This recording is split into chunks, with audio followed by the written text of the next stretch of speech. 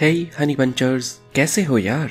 The 3 mistakes of my life by Chetan Bhagat. देखते हैं इस बुक की complete summary and review. Chetan Bhagat को गोविंद नाम के एक लड़के की ईमेल मिलती है जिसमें लिखा था कि गोविंद ने अपनी लाइफ में 3 बिग मिस्टेक्स की हैं और वो सुसाइड करने जा रहा है। ईमेल को पढ़कर चेतन भगत डर जाते हैं और अपने एक पुराने टीचर को कांटेक्ट करके ईमेल के बारे में बताते हैं। उस ईमेल आईडी से उस लड़के के ऑर्कुट अकाउंट तक पहुंच जाते हैं और थोड़ी सी रिसर्च के बाद चेतन भगत को पता लगता है कि वो अहमदाबाद के सिविल हॉस्पिटल में भर्ती है क्योंकि उसने नींद की गोलियां खाके सुसाइड करने की कोशिश की है। चेतन भगत गुजरात आकर सिविल हॉस्पिटल में गोविंद से मिलते हैं। गोविंद अपनी स्टोरी सुनाना शुरू करता है और स्टोरी फ्लैशबैक में चलती है। अहमदाबाद के एक छोटे से शहर में 3 फ्रेंड्स रहते थे, ईशान, गोविंद और ओमी। ईशान एक क्रिकेट प्लेयर है। वो इंडियन टीम ज्वाइन करना चाहता था पर उसका ये सपना कभी पूरा नहीं होता। गोविंद मैथ्स में अच्छा है पर बहुत ही पुअर फैमिली से बिलोंग करता है। इसी वजह से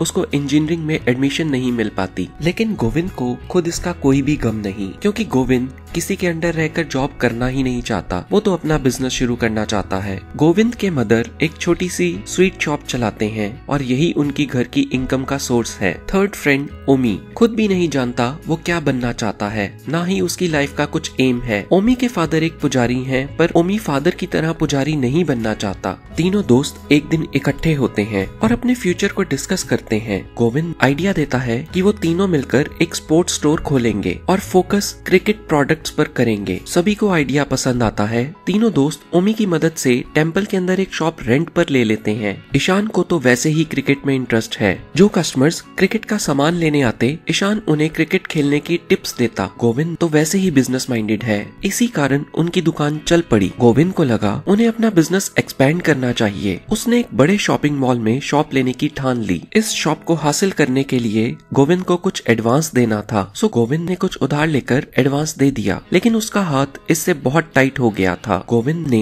एक्स्ट्रा इनकम करने के लिए स्पोर्ट्स गुड्स के साथ स्टेशनरी भी सेल करना शुरू कर दिया। इस एक्सपेंशन के लिए और ज्यादा पैसों की जरूरत थी, इसलिए ईशान ने खाली पड़े SBI कंपाउंड में क्रिकेट की कोचिंग भी देनी शुरू कर दी और गोविंद जो कि मैथ्स में अच्छा था, उसने मैथ्स की ट्यूशन देनी शुरू कर दी। स्कूल में पढ़ रहे बच्चे से ईशान को एक स्कूल में आए नए लड़के के बारे में पता लगा जिसका नाम अली था। अली क्रिकेट बहुत अच्छा खेलता था। ईशान अली से मिलता है और इम्प्रेस हो जाता है। अली को खेलते खेलते हेड में पेन होता है। ईशान अली को डॉक्टर के पास लेकर जाता है और पता लगता है अली को हाइपर रिफ्लेक्स की प्रॉब्लम है जिसके कारण अली क्रिकेट इतना अच्छा खेलता है। अली इसी बीमारी के कारण रिफ्लेक्सेस को नॉर्मल पर्सन से 10 टाइम्स बेटर देख सकता है, पर इस कारण अली का ब्रेन बहुत जल्दी थक जाता है, इसीलिए उसको हेडेक होना शुरू हो जाता है। ईशान अली को बहुत पसंद करता है और क्रिकेट की कोचिंग देना शुरू करता है। एक दिन ईशान ने गोविंद से कहा कि उसकी सिस्टर विद्या को मैथ्स की ट्यूशन चाहिए क्योंकि उसने एंट्रेंस टेस्ट क्लियर करना है। ट्यूशन पढ़ते पढ़ते विद्या को गोविंद से प्यार हो जाता है। विद्या एक कार्ड के थ्रू इसका इजहार भी करती है। गोविंद भी विद्या की ओर अट्रैक्ट हो जाता है। सभी कुछ अच्छे से चल रहा था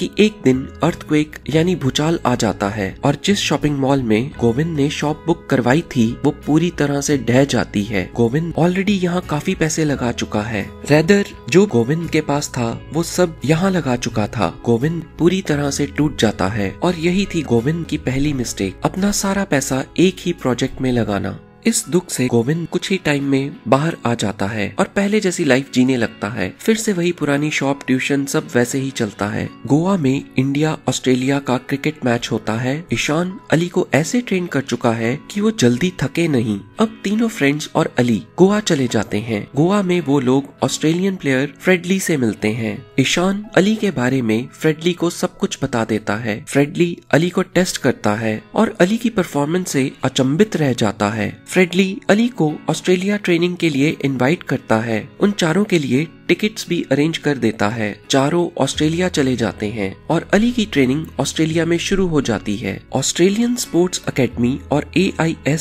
स्कॉलरशिप प्रोग्राम के हेड अली से मिलते हैं और स्कॉलरशिप ऑफर करते हैं, पर इस स्कॉलरशिप को हासिल करने के लिए वो लोग अली के सामने एक शर्त रख देते हैं। स्कॉलरशिप हासिल करने के लिए अली को ऑस्ट्रेलियन की सिटीजनशिप लेनी होगी। अली इस ऑस्ट्रेलियन सिटीजनशिप को लेने से इनकार कर देता है। ऑस्ट्रेलिया में गोविंद विद्या को बहुत मिस करता है। गोविंद भी विद्या से प्यार करने लगता है। विद्या के बर्थडे के दिन दोनों के रिलेशनशिप काफी आगे बढ़ जाते हैं और दोनों सारी लिमिट्स क्रॉस कर जाते हैं। यही थी गोविंद की सेकंड मिस्टेक, अपने बेस्ट फ्रेंड की सिस्टर से प्यार। कुछ समय बाद ओमी के मामा का लड़का हिंदू मुस्लिम दंगों में मारा जाता है। ओमी के मामा इससे बौखला जाते हैं और मुस्लिम्स को जलाना शुरू कर देते हैं। ओमी के मामा के लोग अली के पेरेंट्स को भी मार डालते हैं। ईशान, गोविंद और ओमी अली को एक बैंक की बिल्डिंग में छुपा देते हैं। मामा और उनके लोग बैंक की बिल्डिंग में पहुंच जाते हैं और अली, जो कि मुस्लिम था, को अकेला छोड़ने को कहते हैं, पर ईशान अली को मरने के लिए नहीं छोड़ता। अली को बचाते बचाते ओमी मर जाता है। ओमी के मामा को ये देखकर और भी गुस्सा आ जाता है और वो एक त्रिशूल अली की तरफ फेंक देते हैं। गोविंद अली को बचाने की सोचता है, पर तभी उसके माइंड में आता है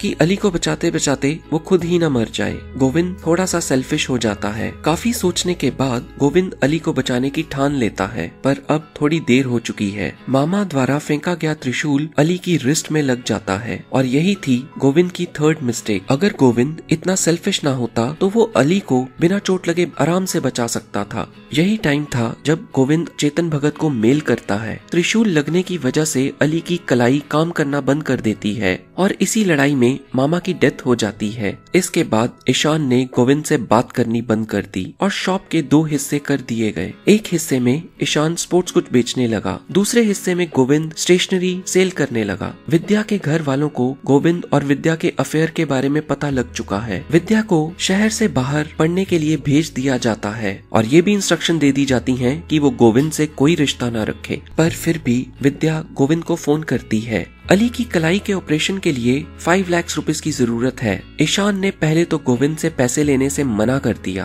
पर एक दिन गोविंद और विद्या ईशान से जाकर माफी मांगते हैं। ईशान की मदर के कहने पर ईशान गोविंद को माफ कर देता है। दोनों दोस्त रोने लगते हैं। एंड में गोविंद को माफी मिल जाती है, अली की रिस्ट ठीक हो जाती है और वो पहले की तरह क्रिकेट खेलने लगता है। यही थी summary the 3 mistakes of my life की। मुझे लगता है ये बुक दो लोगों के लिए लिखी गई है। एक तो जो मेरी तरह चेतन भगत के भगत हैं और दूसरे जो चेतन भगत को जरा पसंद नहीं करते, क्योंकि अगर आप चेतन भगत के फैन नहीं हो तो ये नॉवल पढ़ने के बाद आई एम श्योर आप चेतन भगत के फैन बन जाओगे। चेतन भगत ने अपने इस नॉवल में रियल इंसिडेंट्स को इंक्लूड किया है। इसको पढ़कर आपके माइंड में एक मूवी सी चलने लगती है। ये चेतन भगत के बेस्ट रिटन नॉवल में से एक है। आप इसकी कॉपी हिंदी और इंग्लिश दोनों लैंग्वेजेस में परचेज कर सकते हो। इस नॉवल का एक सिंगल पेज भी आपको बोर नहीं करेगा। इस नॉवल को परचेज करने में आप नीचे दिए गए एफिलिएट लिंक का इस्तेमाल कर सकते हैं। ऐसी और भी interested book summaries, psychological hack और मोटिवेशनल स्टोरीज के लिए वी रेड चैनल को सब्सक्राइब करके बेल आइकन हिट करना ना भूलें। Thanks for watching.